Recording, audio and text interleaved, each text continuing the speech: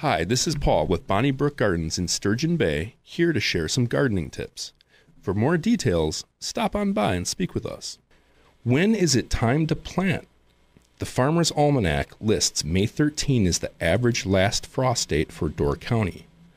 While many feel comfortable with planting cold weather plants like onions, broccoli, cabbage, and kale outside at that time, it is recommended that planting of annual ornamentals wait until closer to or after Memorial Day.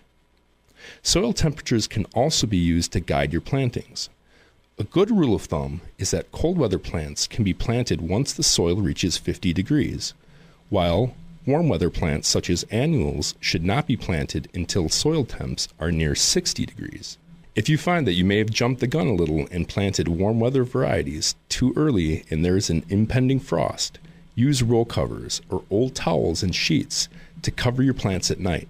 Never use plastic sheeting for this task.